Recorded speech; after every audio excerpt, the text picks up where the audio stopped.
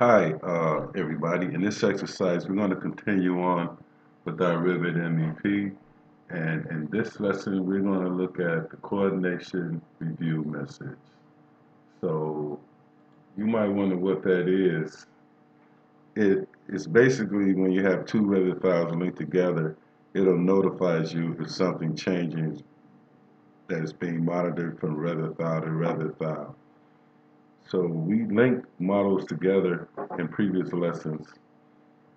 So this time we set up equipment levels to monitor and grids and things like that to monitor. So the coordination review message will actually tell us if something changed. So if the architect might change the level or move some equipment around, and it'll notify me that if there's a mismatch between my level and the level or whatever changed in the architect's project. So that's what we're going to cover in this lesson. So I'm going to open this file that I'm using for this assignment.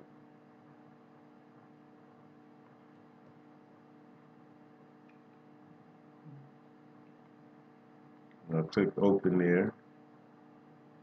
Now, what I've already done, I've actually changed one of the levels in one of these sample projects from this infinite steel study guide I used.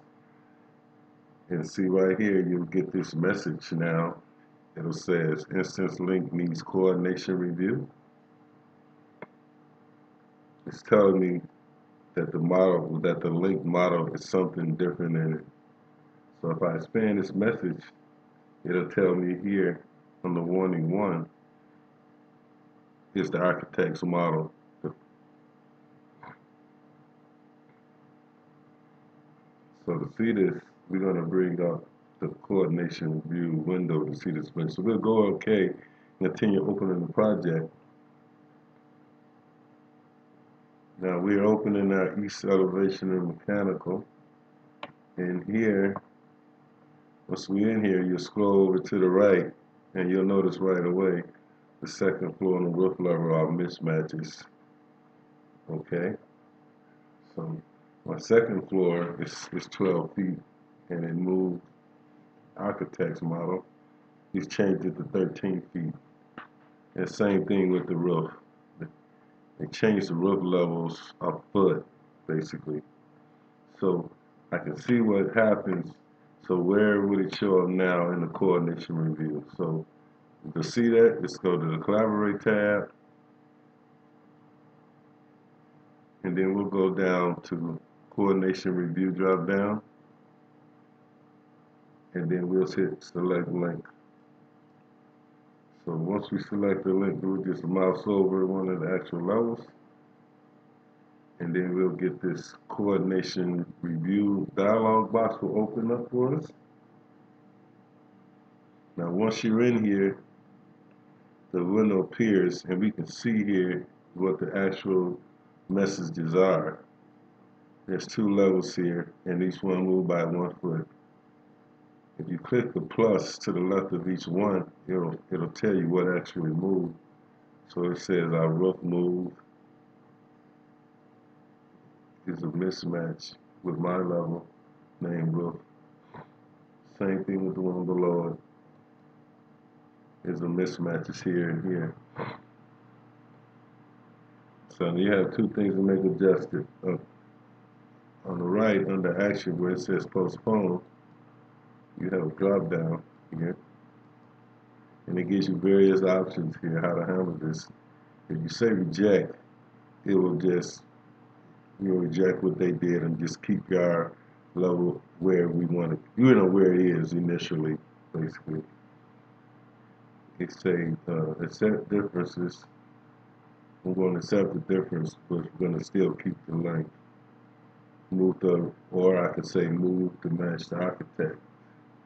So I'm going to say move here. Now let's look at the other drop down. Same options here. Reject, accept. Here I'm going to say reject. And you can add comments. This expands what we did manually. Now at the top, you can group the elements,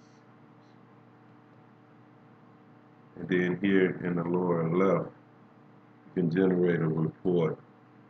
That would be more or less the coordinator or who's ever in charge of the project, or something that you would send back to the architect between firms. And then we'll say, okay, so it moved our roof to match the roof level of the architect's file, and then we rejected the second floor. I keep mine and they keep theirs. Now to see this information again, you can go back to Coordination Review, select Link, choose the link. Now the only one you see is the one that we rejected. The other was thrown away. If you do nothing, or we can come in here again and we can say accept the difference or move the level to the second floor, click apply. So that's basically how you do coordination review messages and how you manipulate it. It's a tool that allows you to see what's been monitored and changed from other link files or architect files or files that are linked to other files. So hey folks, thank you for watching this video. We'll continue on basic MEP, and I'll see you next time. Like or comment on this exercise if you like, and thanks for watching. Have a good one. Bye.